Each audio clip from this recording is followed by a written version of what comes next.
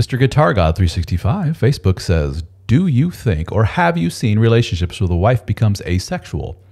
I get that she may lose libido for him, but says she never thinks of sex. Even erotic romance where even the erotic romance she read doesn't actually turn her on. Well, sure. People go through changes, dude. The question then is, well, what the heck caused this sudden... it could be a lot of things. Human sexual desire is kind of complicated. It can be lessened via stress, anxiety. Take a person who is severely depressed, and we will, maybe do a blood draw on them and run it, and it's like, oh, your hormones are all in line, everything's fine. Physically, we're looking at you. You look good. Everything's cool. What's going on with you? I'm depressed. Oh, well, that's why your sexual desire is down. So you can see how just something as simple as the emotional component of it can have drastic effects on what's happening downstairs, up here in your brain. And so that's one thing. That's one of 1,000 things that it could be, dude. Perimenopause, menopause. You familiar with this? The natural downturn of the hormonal makeup in women. For some women, not all, it results in a complete shutdown of sexual desire. And to get back in the mood for that act is straight up work. And sometimes they just do not have the energy to put into the work to get into that mindset if they ever can get back into that mindset. And for those women, they can look into hormonal replacement therapy, other therapy. There may be some emotional hangups outside of depression and outside of perimenopause. There may be things such as past sexual trauma.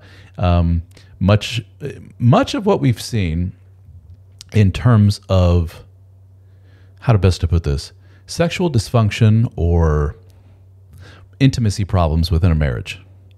We are together, we're committed, we have kids, and oh my gosh, all this stuff just can't kind of bubble to the surface, as I often say. Suddenly she has libido issues. Suddenly she's questioning, maybe I'm asexual. And you're like, where the hell did this all come from? For some, when we are smothered by that blanket of all that domesticity and safety and security and matrimony or whatever the hell you want to call it, it just smothers sexuality completely. It's just gone. And sure as shit, if and when you divorce and they're back on the market and they are single, a switch flips. This happens to men and women both. I have seen it. I know I'm biased as a man.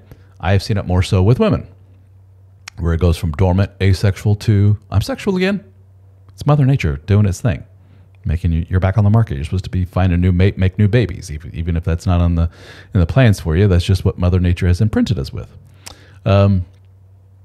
So it could just be that she is of the persuasion, if you will, that once committed, that stuff just shuts down. And once she's out of the commitment, she blossoms again, if you will. Those people tend not to make very good long-term monogamous relationship partners as far as the love, romance, and sexuality is concerned. It just goes away from them. We all know those people. We've heard of those people. I talk to those people or spouses of those people on a daily basis. So that happens. Now, does she become asexual? Asexuality is a word that's thrown around a lot, and it's relatively rare, like pretty rare, like people that are genuinely asexual. I think that is something that is basically a part of you, as much, just like if you're bisexual, homosexual, heterosexual, asexual, you don't necessarily become any of those things, but some things can happen environmentally outside of your control, which can push you in some of those directions. And it could be something that's pushed her in the direction of what you call asexuality, or what I often refer to as sexual dormancy.